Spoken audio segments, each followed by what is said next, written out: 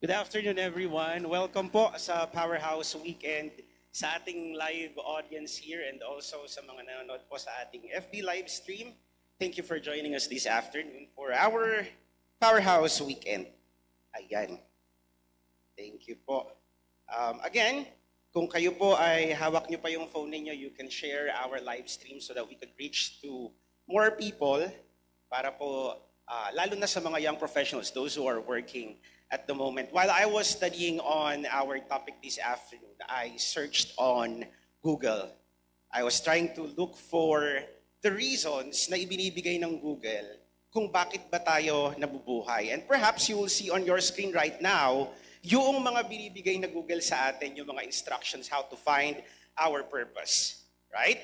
But you know, why is it that many people still wonder in search for it? Kahit na maraming binibigay na mga kasagutan itong si Google, baka lobat ang mga tao or baka naman hindi binabasa yung mga solusyon na binibigay ni Google, or perhaps Google doesn't really give the right answers to the problem. You know, for the Filipino working class, it's very easy to get lost in the mundane activities of life.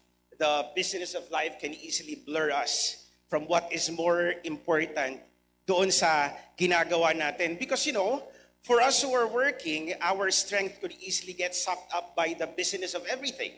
Right? Nakukuha na yung powers na meron tayo doon sa pagtatrabahong ginagawa natin. And somehow, we forget to live life and just go with the flow. You know, in trying to know our purpose, we also try to look at the human cycle. Right? In your screen right now, makikita niyo po itong human life cycle na meron tayong mga tao. Sabi nila, kailangang ma-fulfill natin, or at least we could experience itong human cycle ng isang tao. We start with what? Yung tayo'y pinanganak, and then we go to school, we make friends, and then we graduate, get a good job, perhaps a very decent job, and then after that, you fall in love, you get married, and then what? You make your own family, have a baby. For those who are not successful enough, yung iba nagse-separate yung mag-asawa, in the context of the Philippines, since wala naman tayong divorce, separation, or what do we call that? Ano yun? Annulment. Sa iba naman, may mga taong who would rather emigrate or tumira sa ibang bansa. But after all is said and done, kapag tapos na yung lahat ng ito, we retire. And after retiring, hopefully, if you have the means, you write your will. You make your own will, and then you die. For some people, when we follow the life cycle, ang sabi nila, if we follow the life cycle less, say for example, you were not able to get a decent job, say you were not able to graduate from college, or you were not able to get married, some people would say you have lived life less. For some people naman, they would say that if you were able to get a very decent job, nakapag-asawa ka, kumita ka ng limpak-limpak na salapi, you got married, you got good children, and then you were able to write your own will, some people would say that you were able to live more. That's what other people would say.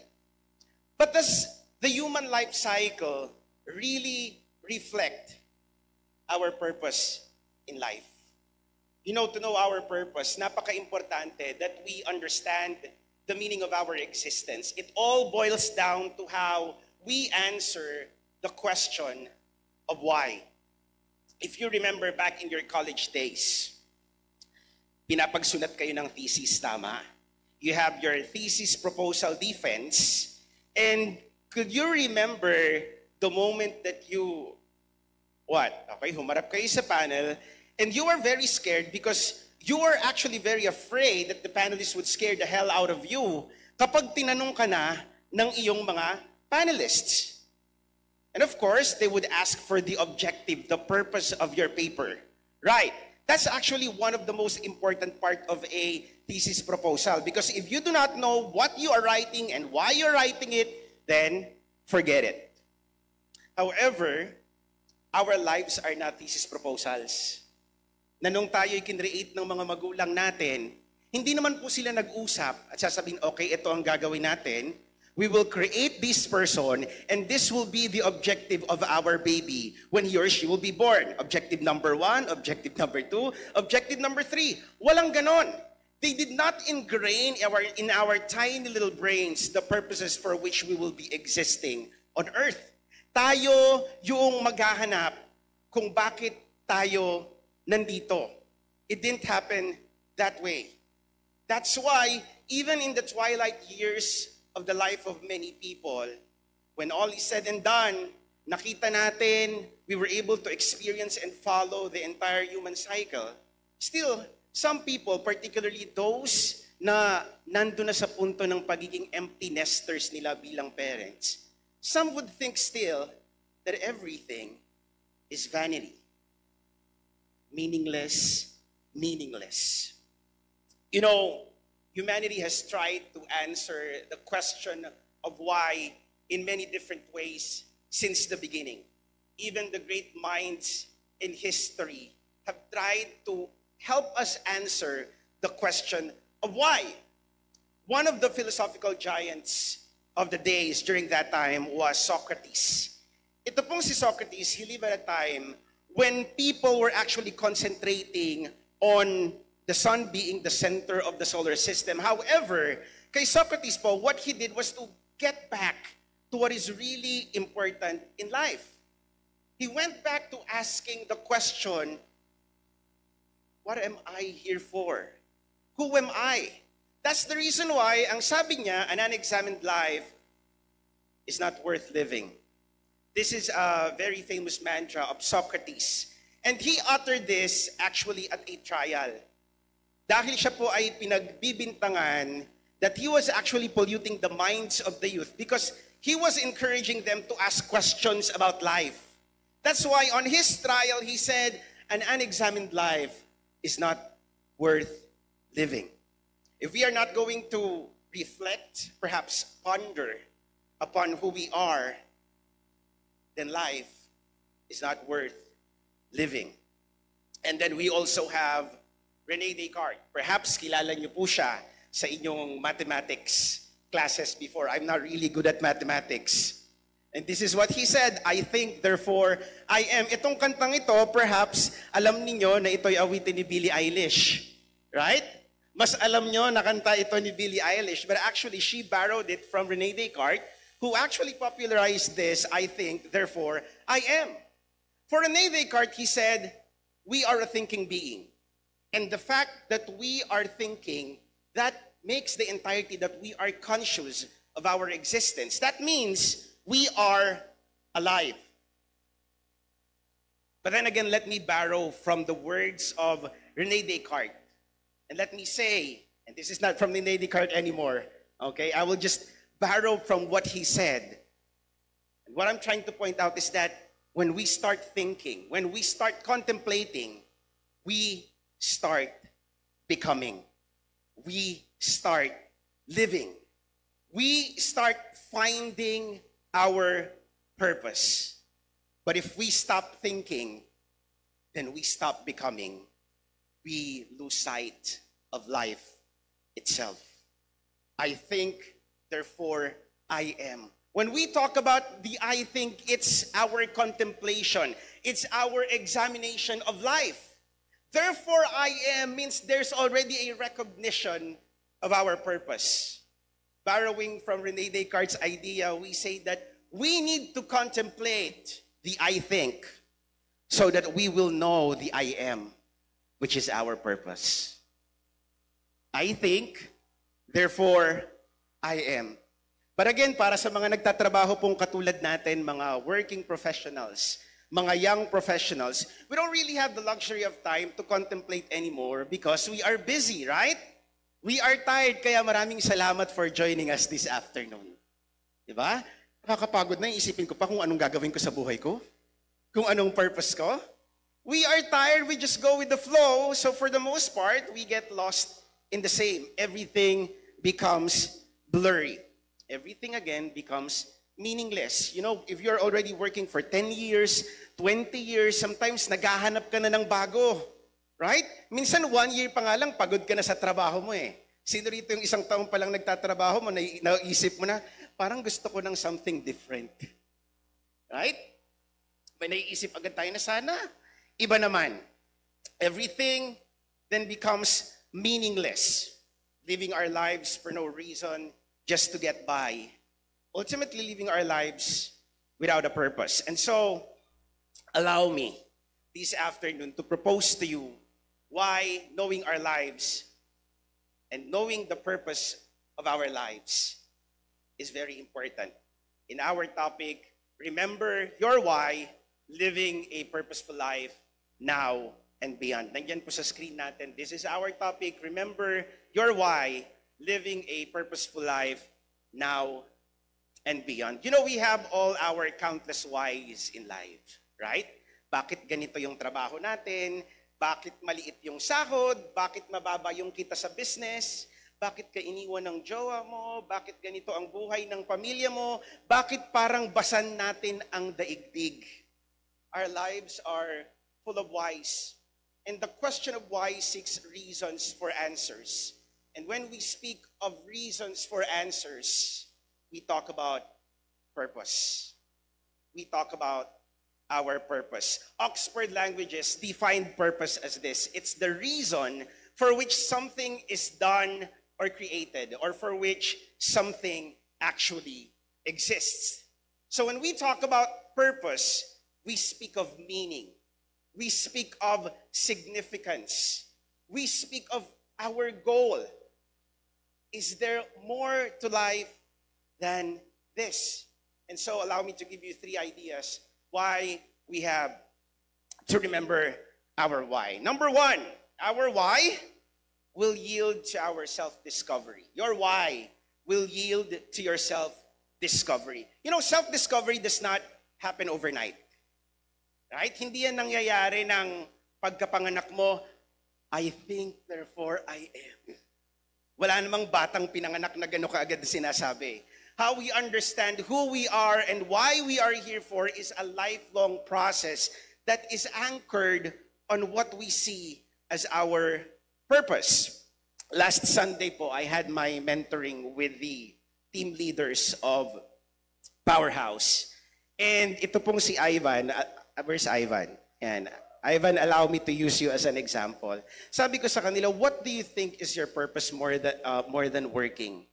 And he was very brave enough, okay, and very honest enough when he said, sabi niya, I'm still figuring my purpose at the moment.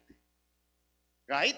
And that's actually a very brave and honest answer because, again, we are figuring things out, perhaps our purpose in every phase of our lives. Right? Ano ang purpose mo ngayon sa buhay habang ikaw ay nagtatrabaho? Perhaps this is a phase in life where you have to find out your purpose. Now, the reason sometimes why it's hard also to know who we are and why we are here for, because deliberately or not, sometimes we detach ourselves from our purpose. Tayo mismo yung lumalayo sa dahilan kung bakit tayo nandito. We stop discovering anymore who we are because we're tired. Because perhaps we are problematic. Because of many things. Okay? And you know, there's more to life than just being able to fulfill and experience the human life cycle. We don't have to just go with the flow, okay, in order to live by. Self-discovery involves the deciphering of our potential. Last Powerhouse weekend, we discussed about potential. And when we speak of potential, it came from the Latin word potentia, which means what? Power. Your potential is your power. It is the power that you can use to change not only your life, but also to change the lives of the people around you. Never go through life without knowing your potential. Never go through life unaware of the potential that you are gifted with. Because again, that is your power. Our purpose seasons our potential. You know, when we discover our potential, it could actually do great wonders. It could prosper us, right? Pwede tayong maging prosperous because we are using the gift that God has gifted us. Ginagamit natin ito, hindi natin ito pwedeng itago na lang. And we have to understand that we will never be able to maximize our potential if we do not know our purpose. Magkasangga silang dalawa eh. You use your potential for your purpose. Yun ang pinaka-importanting maintindihan natin dito. And also, self-discovery includes the uncovering of our passion. Passion helps give meaning to life. Right? It gives meaning to life. Passion keeps you awake at night. Right? Sabi ko, sometimes medyo hindi ako nakakatulog ng matagal ngayon kasi ang dami kong naiisip sa powerhouse. Siguro because it's been a long time.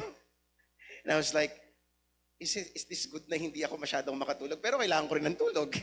Diba? But when we talk about passion, it's what keeps you awake at night and wakes you up early in the morning. This is what you are passionate about. It's like you feel paralyzed kapag hindi mo ito ginagawa. It gives you a rush of blood kapag pinag-uusapan to. Now, what's your passion? Right?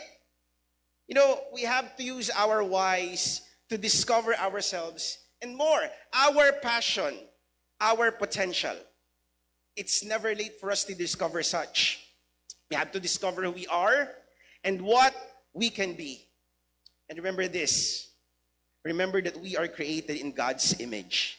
And that imago Dei means that we are capable of doing great things because God has given us that image of Him that will make us capable of doing wonders in our lives. Self-discovery, and that's very important. Our why will yield to our self-discovery. Second one, our why will determine our life's disposition. You know, we act based on what we believe. Right? Kung paano tayo kikilos, ito ay nakabase sa mga bagay na pinaniniwalaan natin. At yung pinaniniwalaan natin, nakaangkla ito doon sa ating purpose. Our whys will dictate what is significant in our lives. And our purpose will also dictate on what we have to forgo in our lives. Kung ano yung mga dapat na nating iwanan sa buhay natin. Nakakita na ba kayo ng ng taong laging nakasimangot? Right? Nung pagising sa umaga, may question mark na kaagad sa mukha na, ano kayang kakainin ko ngayon? Right? You know, sometimes we have to remind ourselves that we live for a purpose because if we know our purpose, then definitely hindi tayo sisimangot pagising natin sa umaga. Tama? Right? Hindi pwedeng ganun eh. Kasi when you know why you are here for, why you are working, why and what is the reason why you are living, then definitely when you wake up in the morning, sabi mo, let's do it. Right? Because you are made for that purpose. You live for that purpose. You wake up in the morning because you want to accomplish that purpose. We have to be reminded of our purpose because our purpose will dictate our perspective. Our purpose will dictate our mindset. Our purpose will dictate our attitude. And definitely our purpose will dictate our character. And character is very important. Right? You do not want to work with somebody who's actually very conceited. Kahit gaano pa kagaling ang isang tao, if you don't see the humility of the person, you do not want to work with that person. Character is everything at work. Tama po ba? Character is everything at work. You know, hopefully when we work, we don't just work to make ends meet. We don't just work just to pay our bills, but we figure out why we work and why we have the job that we have right now and why we have the business that we have right now. Because there is always that reason why you are having that job that you have right now and why you have that business that you have right now. And when you know your purpose, you go to work, you do your business, and that will keep you humble. Because you know that your purpose is actually a selfless one. It's not something to brag what you can do and brag what you are good at. It's a purpose that goes beyond what we see at the moment. Our purpose will dictate our truth. The question, though, is, what is your truth? What is your truth? The truth is, we are pilgrims in this world. We are sojourners. Kung baga there will come a time, mauna-una lang, darating ang panahon na mawawala rin tayong lahat dito po. You know, this pandemic has brought a lot of troubles to our finances, to our mental state, to our relationships with people. But what is your truth? Because when you hold on to that truth, no pandemic can stop you from living. Walang makakapigil na mabuhay tayo. Pandemya lang to. You know, our truth will lead us to our destiny. Remember that your purpose is your truth. Dapat maintindihan natin na ito yung ating katotohanan, that no matter what the odds are, in the good and the bad, you hold on to the truth that you have. 2008, I left the Philippines to study sa Korea po. But while I was there, I served 3 churches as English ministry pastor for foreigners po. Ang akin pong ministeriyohan doon na aking siniserve while studying were foreigners in Korea. 3 different churches in the 4 years that I was there. And on the side, ako po ay nagpa-part-time din na magturo ng English. Kahit papano, may kikitain. But you know, hindi ko nakalimutan yung truth ko nung panahon na yon. Because the truth is, I was there to study. I remember po, before I left for Korea, I think that was a couple of days before, nagpunta kami ng SM Dasma nila, Pastor Paul. And hindi ko po makakalimutan because sabi niya sa akin yun, ano pang kulang mong gamit? Sabi niya, sige, bilhin mo. Si Pastor Paul po nagbayad. Right, no? Napaka-generous. And this jacket that I have right now was the jacket I bought. Pera ni Pastor Paul to. You know, hindi ko makakalimutan yun. And the first day na ako po ay lumapag sa Korea, wala akong jacket na suot nun kasi ito nilagay ko sa lagayan ko. And it was very cold. It was January 8, 2008, if my recollection serves me right. And then yung akin pong sponsor was there. My truth was, I was there to study. And so the first day, pinick up niya ako, buti na lang may hawak-hawak siyang jacket, pinigay niya. Niisip ko, since wala akong tulog, because I don't know, it was actually a leap of faith when I went there. I don't know what to expect. I just know that the truth that I have at that time was I have to finish these studies. So umalis kami ng airport, not knowing kung saan kami pupunta. May pinuntahan kaming lugar ng sponsor ko. Umakyat kami sa building. Nakita ko, nasa Jim Jilbang pala kami. Jim Jilbang is sauna. Ala. Tayong mga Pilipino, di ba, we would like to keep things private. Private things private, right?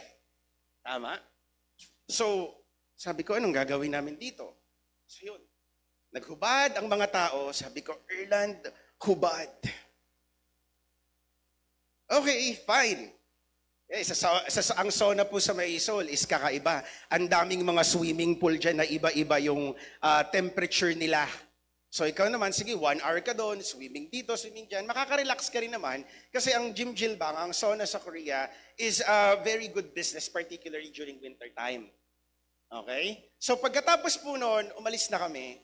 And I thought, sabi ko, direksyon na doon, sa bahay makapagpahinga. Hindi pa rin.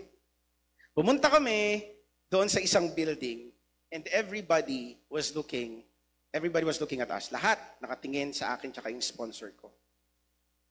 Okay, where am I right now? Akala ko mag-aaral ako dito. And so I realized na nandun pala ako sa company na pag-aari ng aking sponsor. Of course, my sponsor is a very private person. When he was here, I didn't really know a lot about him. But when I went there, that was the only time that I found out that he was an owner of his own software company. That's why when he excused himself to go to the washroom, may kumausap sa akin, umupo siya. Sabi niya sa akin, do you know who you are with? Sabi ko, yeah, he's my sponsor. Because that's true naman, di ba? Tama naman. Sabi ko, yeah. Sabi niya, yeah. But do you know who he is? Sabi niya, he's the owner of this company. Okay. That was the first time that I found out about it. Napaka-thankful ko dun sa taong yun. But on my first semester sa school, my life was totally amiss because I got hospitalized for 3 days, 3 nights. My family didn't know anything about it. I think I told you the story about that. And ang daming nangyari during my first semester pa lamang doon. But you know, I realized na nung nangyari yung mga panahon yun, sabi ko, umuwi na lang kaya ako because I cannot really tell people in the Philippines what I am going through at that time. Sabi ko, ano bang reason kung bakit ako nandito? God has His purpose. And I held on to that truth that when I went there, mag-aaral ako. And then 3 years after, I was able to graduate. You know, no matter what the odds are, kahit na ma-hospital ka, magkasakit ka, lamigin ka sa snow, when you hold on to that truth, that will empower you to keep going in life. That will give you the extra fuel to make life worthwhile. What is your truth? Or perhaps a better question would be this one. Who is your truth? You know, our purpose decides our destiny. That's the third point. Or if I may rephrase, our purpose will give us a very clear sense of direction. You know, we are given just an ample time to live here on earth. So we have to make sure that we live it accordingly to our purpose. Accordingly to our purpose. Your purpose is your truth. And your truth will decide your destiny. Your purpose is your truth.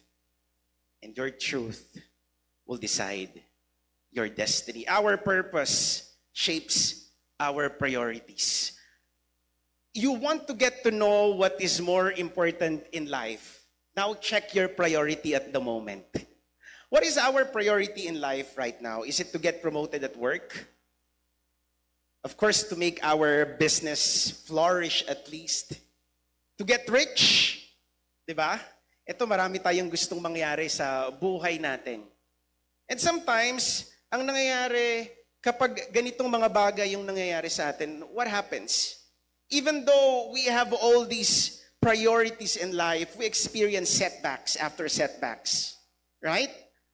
Highways and byways, hits and misses. And all of those. But when what happens, what do? You have your mind straight on a goal, and then you are met with a setback. What do? Now, we will be watching a very short video clip of the late Black Panther, Chadwick Boseman to give us at least, no, okay, an encouragement of what we could do in life because he already lived his purpose. Now let's watch him encourage us.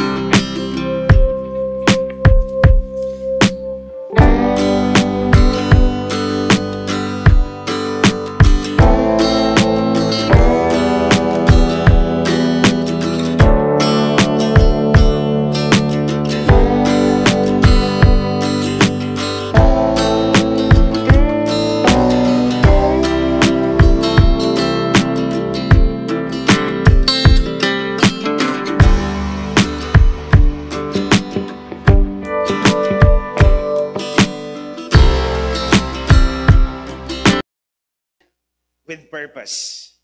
Sabi ni Chadwick Boseman, you would rather find purpose than a job or a career.